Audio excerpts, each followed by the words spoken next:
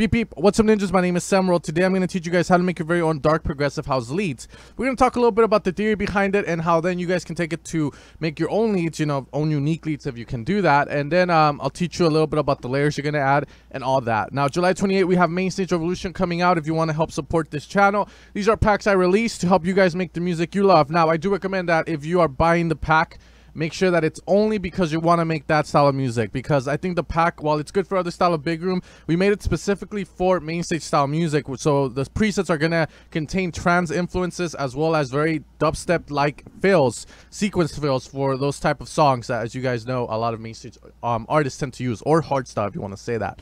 All right guys, so we're going to start right off the bat. We're going to input a MIDI from the main stage pack. All right, so the first thing is right off the bat, we have the retrig on, and we want to leave the retrig on whenever we're working on the driven lead of dark progressive house lead. You're going to have a middle lead and you're going to have a stereo lead at times. Now, the mono lead is usually going to be very driven. You don't like to put driven stuff on the sides of the mix. And the way we're going to be doing this is, you know, you can increase the voice to as many as you want. This is going to be an increase in volume.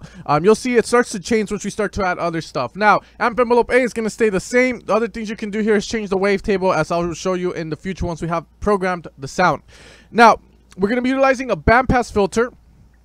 And the bandpass is my favorite one because in combination with the distortion, it creates really deadly kind of combinations. You get different tonalities. You can, you know, just get different type of sounds out of one sound using the bandpass and the cutoff. So for instance, let's put in a distortion with an overdrive and use the bandpass.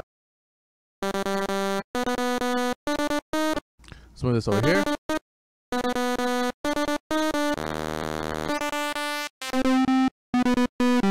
Now with high resonance as well,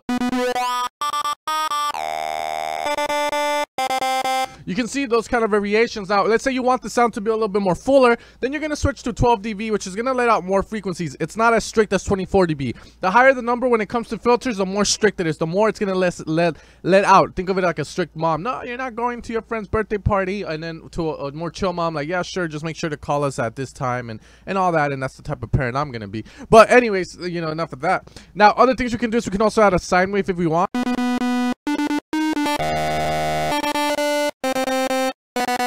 Or some white noise if you want, like just one voice and lower the volume really low.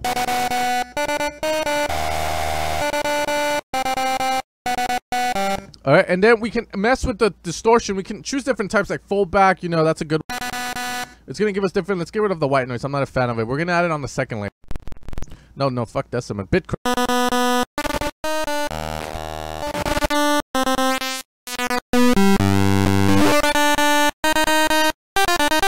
So we're going to go with this. Now, let's say you want to mix this sound up. You want to make it more of your own. Then you can, you know, switch the wavetable.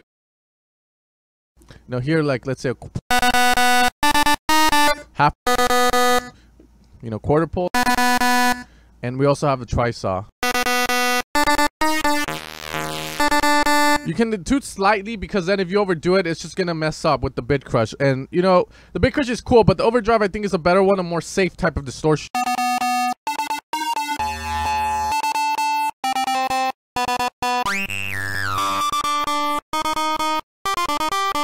Now we're gonna add a bit of punch to this by adding pitch A and B, slightly to the right, fast decay time here. Now let's lower this down. I just want a little bit of a punch there, and we're also gonna add that to pitch A and B to add a little bit of dirt. You can also add it to the cutoff AB at a very fast rate. It depends on you. There's various strategies with that. Let's add a high rate and very little gain. You're gonna control how much with this gain knob here.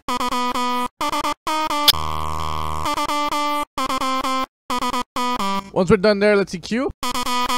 And let's add a bit of body with this bass, not too much. Before and after. And now reverb.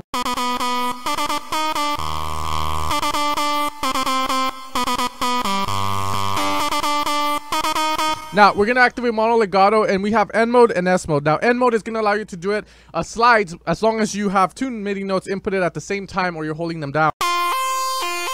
Let's make it more apparent. But when you do it individually, it doesn't do the legato effect. Now in S mode, it's gonna do it no matter what. You know, it doesn't, you know, it's kind of like that. And it's cool to have for certain types of sound.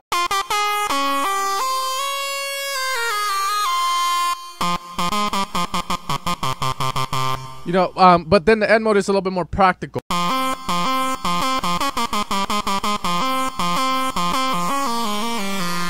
So that's going to be our first layer. Now we're going to duplicate silence 1. We're going to initialize it. Now we're going to make the second layer, which is going to be the stereo layer. Now the stereo layer is going to be a saw as well. Usually, you know, you're going to have a lot of saws. Retrig is going to be off on this one. Now, I didn't explain what retrig does, but retrig is going to allow this phase to go back to 0 every time you play a new note. If you have the retrig off, it's just going to keep going. 360 degrees as a full, you know, the wavetable has gone through its whole phase, and then, you know, it repeats again. While in 0, it's the beginning, and retrig is just going to go to the beginning phase. So with the phase, you're going to select the starting point of your wavetable, and if you have the retrig on, it's always going to go back to that position, which gives you a lot punchier sounds, but that doesn't sound that good when you're detuning. Sounds really whack. So we're gonna get rid of it. So now it's there. We're gonna add a bit of relief, and then we're gonna add another saw here, and we're gonna use a high pass to fucking you know, EQ out the lows on this.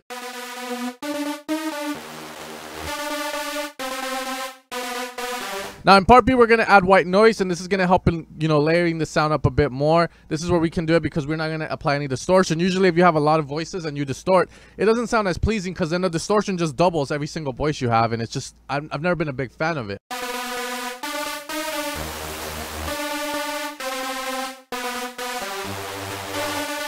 Set a high pass to it and a drive.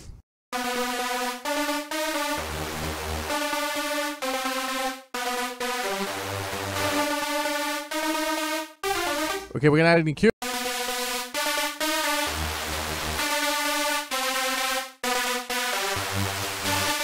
We don't want any body, so let's lower this down. And then reverb. There we go, we have that. And then we can do the same effects to this as we did to the other lead. Make sure it's in mono as well. Okay, and then we're gonna add that pitch A and B if you want. Reverse maybe a little bit to let that opposite way so that it lets it out. And now when you play it together, you just level it off, like you use the levels to kind of have it. You're gonna have the stereo layer a little bit less than the mono.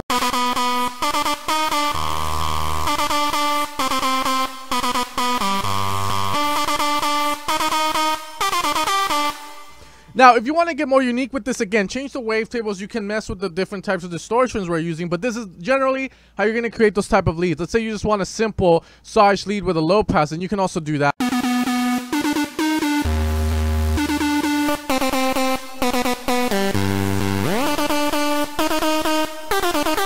You know, you can just switch it out and get good leads, and then you can process them using the last video I made on how to process or mix fat leads. Anyways, then just hopefully you liked this video. I wanted to make it really fast for you guys today, even though I'm really busy finishing up the main stage pack. It's done.